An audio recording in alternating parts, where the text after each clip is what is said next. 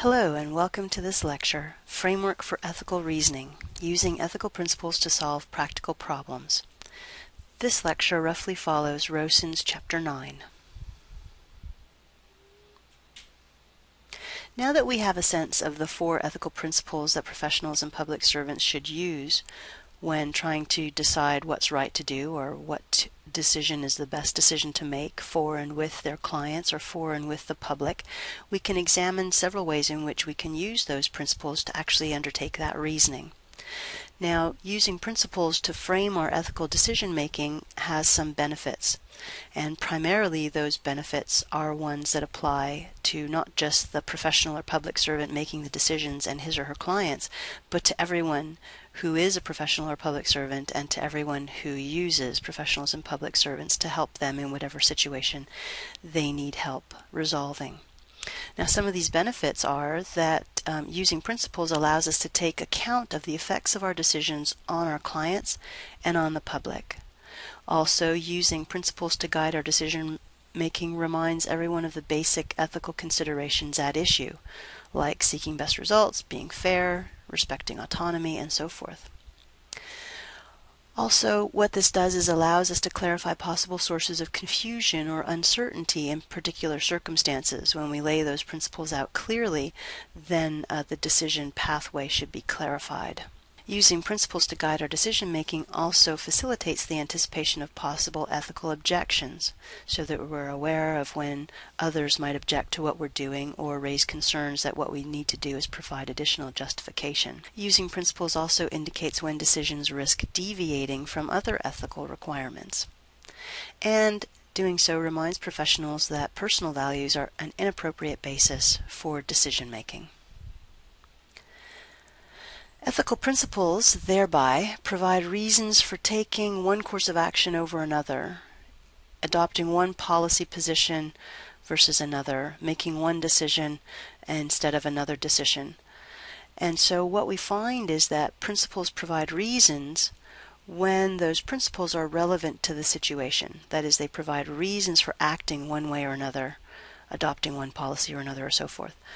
Principles also provide reasons which hold over relevantly similar conditions and circumstances. So if we treat one client in this way in this situation using these principles, then we should expect, and our client should expect, that we treat a similarly situated client in a similar situation using similar principles in the same way. Principles can also provide reasons for failing to act on other relevant principles. So there may be times when ethical principles conflict, and we might have to make a decision about which principle to follow or which principle to employ, and that principle can help us provide reasons for why we didn't use the other principle. Principles also provide consistency to our actions. That is, when we have relevantly similar facts and we employ the same principle, we should arrive at the same decision or the same course of action. When we have relevantly different facts of the matter or employ a different principle, then we should expect to come to different conclusions about what the right course of action is. Here are some examples to consider. When asked why he gave his sister a speeding ticket, Officer Jim said, "Because everyone who is speeding, like she was, deserves a ticket." And in this example, the officer is applying the same principle to the same or similarly situated individuals, those who are all speeding like his sister was, and the course of action is the correct one for her, as it would be the correct one for anyone else in her situation. So the fact of her being his sister is not relevant given the principle. Another example, when asked why she voted in support of the 10% county budget reduction, Council Member Sandy replied, "Because it's fairer to ask every department to share the burden of the deficit." In this way, appealing to the principle to treat people fairly and justly applies to the council member's decision-making, such that she votes in favor of a policy that treats everyone the same. And in this way, the principle requiring her to treat everyone the same who's similarly situated is applied and provides reason for her vote. Another example, when Tom asks Mary why she failed to meet him for coffee as she promised, Mary replied, "I would have kept my promise, but as I was walking over I saw a child drowning in a pool and stopped to give aid." So here the existence of a promise provides a reason to act in one way, that is, to meet Tom for coffee, but also another duty, another principle at play, that is, a principle to render aid when possible, was relevant to the situation and led Mary to decide the right course of action was to stop and help save the drowning child. And so that principle overrides the principle involved with keeping promises. But notice that it doesn't make the promise go away, because of course she has to justify her failure to keep her promise to Tom, and referring to the principle to render aid helps her in providing reasons that Tom should also accept for why she failed to keep her promise to him. And if Tom is reasonable and ethical, he will accept that reason, and they can have coffee when they're both able.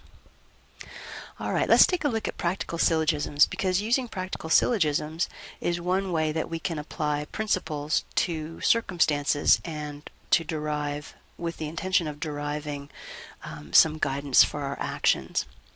Now, in ethics, what we do is we focus on practical syllogisms, since what we're after is guidance for action, that is, guidance in real, actual situations, practice, relevant guidance.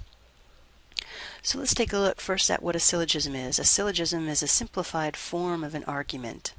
That is, we take what would otherwise be an argument articulated over paragraphs if it were a letter or a blog post, or minutes of conversation if it were something that people were offering each other face to face.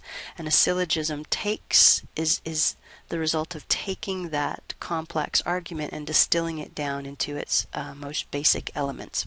So a syllogism is a simplified form of an argument in which we stipulate premises, and these premises are relevant to the situation, and we also stipulate the conclusion that is to be drawn from these premises, and the conclusion is also itself clearly stipulated.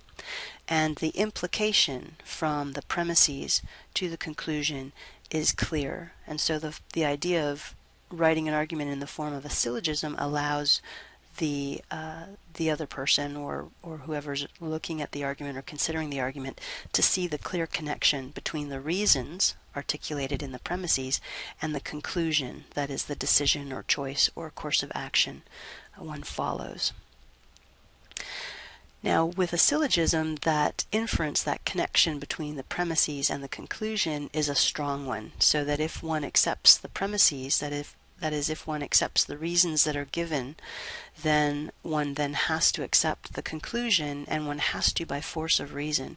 If the premises are clearly relevant to the situation and they lead by inference or by logical processes, deduction perhaps, to the conclusion, then to deny the conclusion would lead us to raise questions about the rationality of the person who denies the conclusions. It would just not seem sensible or logical to deny the conclusion. And so a good syllogism, that is a syllogism that is well structured, contains the force of reason that leads the person from the premises to the conclusion. Now, practical syllogism is practical because the conclusion is a normative prescription which guides individual action, either generally or in particular cases. And the syllogism, as a practical syllogism, reveals the reasons for those actions or the decision that's taken and the relation to the circumstances of the situation. So what it does is it structures the reasons for action, which are articulated in the premise, and the course of action, which is articulated in the conclusion. And the conclusion would then also be guidance for action. So a practical syllogism contains a general principle, that is a general ethical principle, and some set of facts of the matter, and those facts of the matter might include definitions. And together the general principle with the facts of the matter provide the reasons for action, which are stipulated in the conclusion. Principles provide reasons for action under a certain set of facts. Okay, so that's what the syllogism provides. It articulates the relevant principle and the facts of the matter under which that principle is applied. And the result of the syllogism is an action guiding prescription for how to act, or for what course or procedure to undertake, or for what decision to make, under the conditions specified in the premise. This normative guidance applies also universally under similar circumstances, since what we are after is an ethical conclusion. And so as an ethical conclusion, even though it might be articulated in the form of I should, or I must, or I have an obligation to, or I ought to, as though the conclusion applies only to the individual making the argument, we have to understand, if this is an ethical argument that's being offered, that I really means anyone or everyone. So anytime a practical syllogism ends in I should or I ought to, it can be inferred that if I ought to do it, it must be the case that everyone ought to do it, or that anyone similarly situated to whoever the I refers to should do similarly. For example, we can have a premise for a syllogism such as promises should be kept, and this premise articulates a general principle about promise keeping. We can add to it premise 2, I promised to meet Tom for coffee. This is a statement of fact. It's a fact of the matter whether I promised to meet Tom or not for coffee. And so premise 2 articulates the facts of the matter. That is, that there exists a promise which I made to Tom, and it's about meeting him for coffee. Now from these two premises, premise 1 and premise 2, we can draw implications. That is, we can infer, and if I were articulating this argument to you in conversation, you would already be thinking that, well, the conclusion is that I should meet Tom for coffee, right? And the conclusion is that I should meet Tom for coffee. And that conclusion articulates some practical guidance or a prescription for what I should do. So if here I am sitting wondering, wow, what should I do this afternoon? Well, I promised to meet Tom for coffee. That's a statement of fact.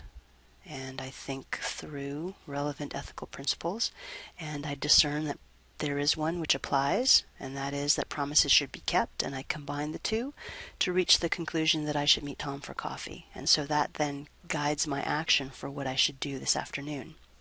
If I deviate from that, that is, if I do something other than meet Tom for coffee this afternoon, then I would need to justify that not only to myself but to Tom, because Tom is a relevant participant in the matter.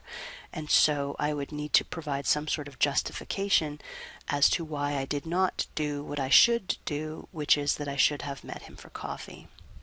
Another example, we can articulate a premise. A person ought to seek the best results, and that's an articulation of a general ethical principle. Combine that with a set of facts and articulate those facts in premise 2.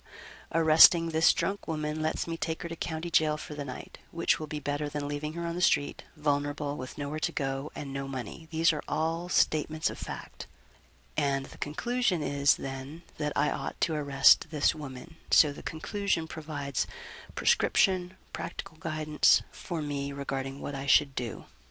Now, of course, this example assumes that I have arresting authority, which I would if I were a police officer. And so the I ought applies also to others similarly situated, so others who have arresting power.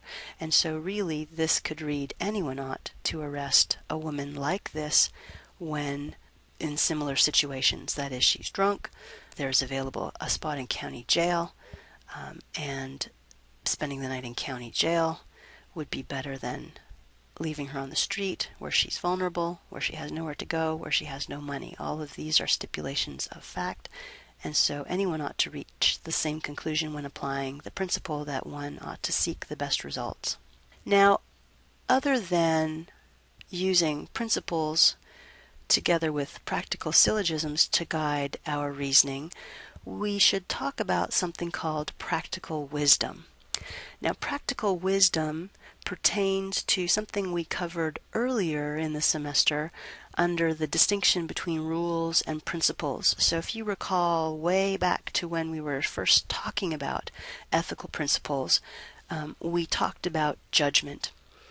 And we talked about the importance of exercising judgment with regard to principles, and that that's a better approach to ethics for professionals and public servants than merely articulating a series of rules and expecting professionals and public servants to just comply with rules. Now, practical wisdom was mentioned in conjunction with judgment way back then, and this is also relevant if you recall earlier in the semester talking about one of the things that is a fundamental element of professionals and public servants is that they have a level of authority, and within that authority is the power of discretion. That is, that they have discretion over how they exercise their knowledge and their expertise and their experience, and in service of which ends what clients and what public good. So with discretion, to make discretion ethical, we need to combine that with ethical judgment. And so practical wisdom is really crucial for professionals to grasp and to start practicing.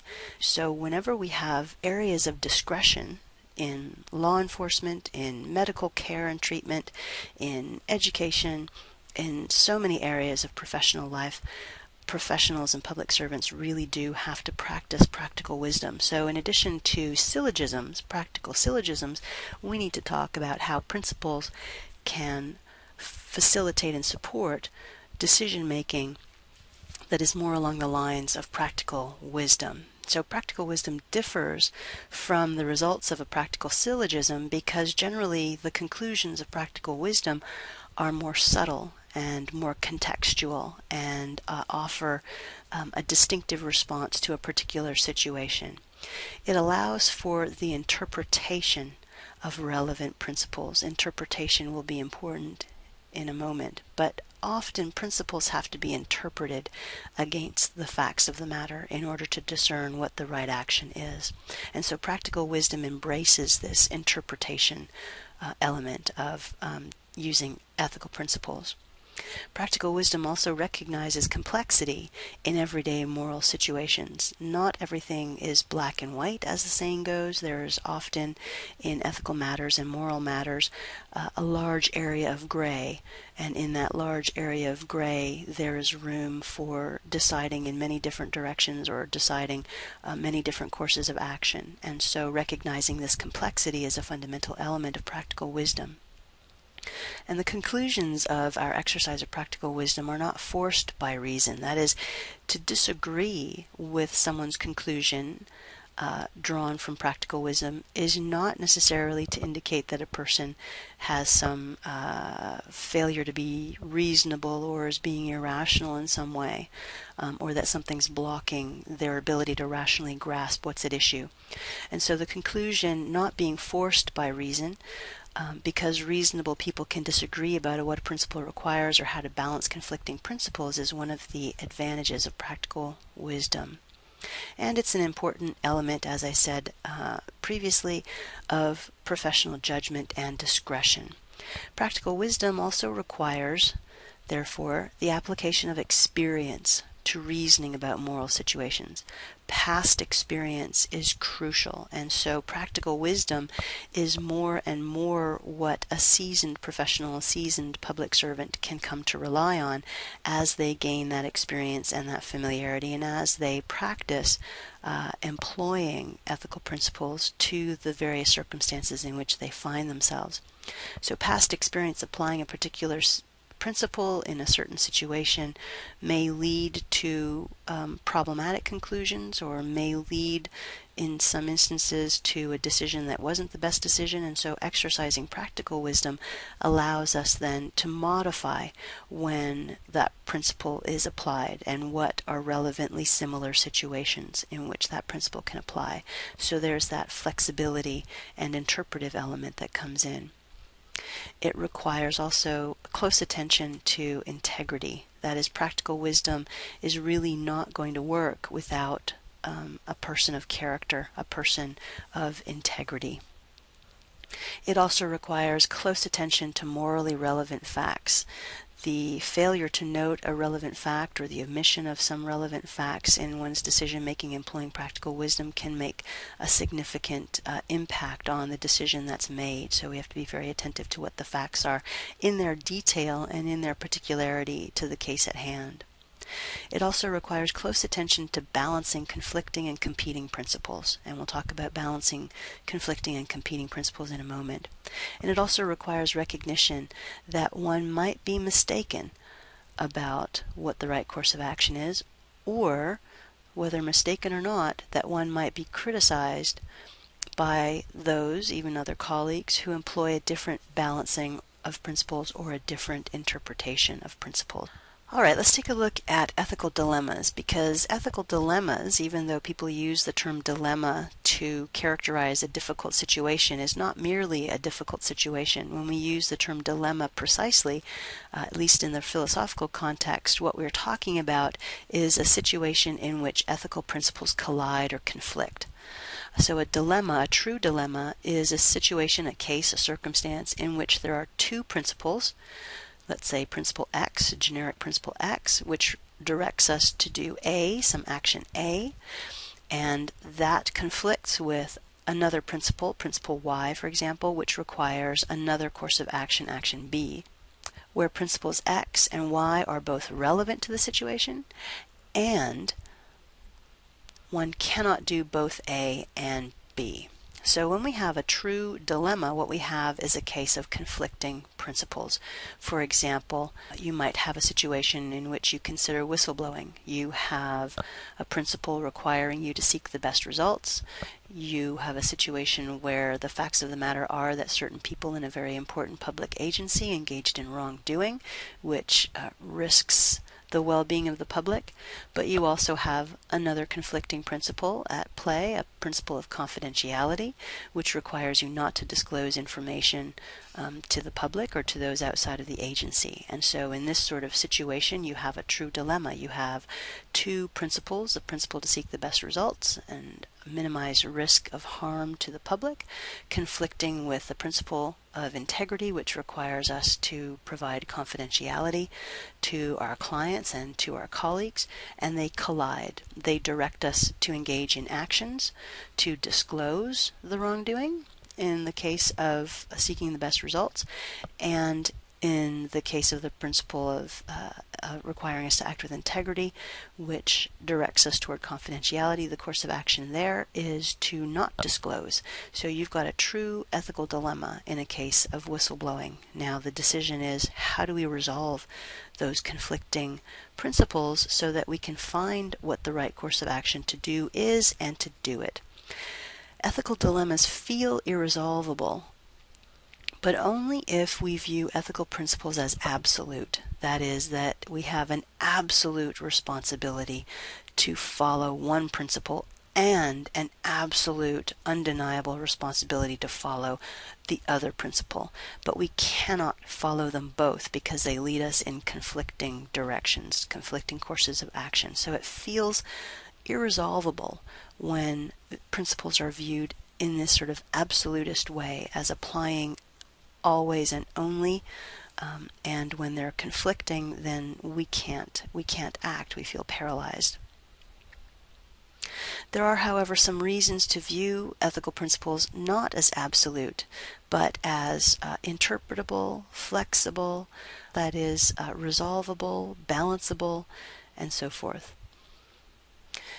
Now, for professionals, There are reasons to view principles not as absolute, because professionals have an obligation to do something to move the situation forward. It's not acceptable for a professional to whom a client has come for assistance says, well, we've got these two conflicting principles, I don't know how to resolve them, no course of action is better than any other course of action, so I don't know what to prescribe to you, I don't know what to tell you, have a nice day. A professional has an obligation to do something, so it must be the case that some balance can be found between principles. And if believing those ethical principles to be absolute impedes the finding of some balance or some compromise, then we have to reconsider that view of principles as absolute. There's also a conceptual reason, that is, ethics cannot require what is impossible. If ethical action entails unethical action, that is, if following one principle leads to what is considered unethical according to another principle, then we have a conceptual problem. We have an ethical requirement that leads to an unethical conclusion, and that's not acceptable within ethics. This is often referred to as the imperative that ought implies can. That is, if it's ever possible to articulate an ought, it must be the case that that ought can be achieved, can be satisfied. All right, so how do we address dilemmas? Well, we can adopt three strategies that are relevant to working through dilemmas. First, we can interpret the principles, and we've mentioned this briefly earlier. By interpreting principles, what we do is we formulate the expectations that professionals use their expertise and their experience to interpret principles to minimize dilemmas. We take a look at principles in their generality, and we see that in that generality there is flexibility. So how a particular principle articulated in a general form, like seeking the best results, applies in a particular situation requires interpretation by the professional or the public servant who is seeking to employ that principle. Interpretation can enable greater compatibility between otherwise conflicting principles, so that when we take a look at ethical principles as flexible, as requiring interpretation, what a particular principle requires in a particular situation may be slightly different from what that same principle requires applied in a different situation under a different set of facts. Now, sometimes interpretation doesn't work in the way that we hope, or perhaps some interpretations are just require too much flexibility on the part of the principal to the point where we might no longer recognize the principle, and so we set interpretation aside and we might then seek a compromise. Now, I know in today's parlance compromise is often thought by some to be a bad word, but compromise really is a way for us to find a middle path or a ground, a pathway, a decision, a course of action that satisfies as many of the conflicting principles as much as possible. So it might be the case that not every principle in the conflict is satisfied to its fullest extent, but if we can find a course of action which mostly satisfies each of the principles involved, then we have a possible compromise which might, in the circumstance, be the best ethically that can be achieved. But to seek a compromise, we have to accept that not all conflicting principles will be completely satisfied. And we also have to understand that professionals will use their expertise and their experience to identify courses of action which offer a best compromise. So there may be various compromises possible, but of course the idea is to find that which is most ethically defensible, the best compromise. But what do we do when these two strategies don't provide us a way forward? Well, we have a third strategy, and that is to prioritize the principles involved in the conflict. So we only resort to this third approach, the prioritizing of principles, when there's no alternative method available for solving the dilemma. So when the first two, interpreting or compromise, don't lead us to a way forward to solve the problem. So then we might pursue the step of prioritizing principles. So the idea here is that with those 4 principles in play, professionals have an obligation to ensure that all 4 of them are satisfied in any given case. Now, most of the time, those principles will reinforce each other. That is, they will point to the same course of action. If we looked at each principle separately, they would point to the same course of action. And so in that course of action, we can satisfy the requirements of all the principles involved. Now, sometimes that's not possible. We can interpret them, see if there's an interpretation problem, see if there's a compromise problem. Perhaps not all of the principles can be satisfied fully. And if neither of those 2 strategies work, then we can resort to prioritizing the principles. Maybe seeking the best results is more important than treating people fairly or respecting autonomy. Perhaps integrity is more important than seeking the best results. Perhaps in another situation, autonomy is prioritized over seeking the best results or over treating people fairly, and so forth. Prioritizing principles assumes that what ethical principles do is impose prima facie duties. Prima facie is a Latin term, and it means on the face of it.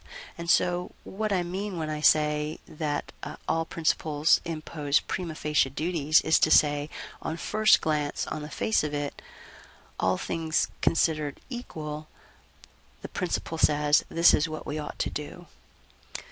Now, exercising experience, attending to the particular circumstances and facts of a case might allow us to say, look, in this case, sure, there's a prima facie duty to do such and so, but given the circumstances, this other duty, which also is a prima facie duty, is the duty that's more important. And so we ought to do this duty instead of the other.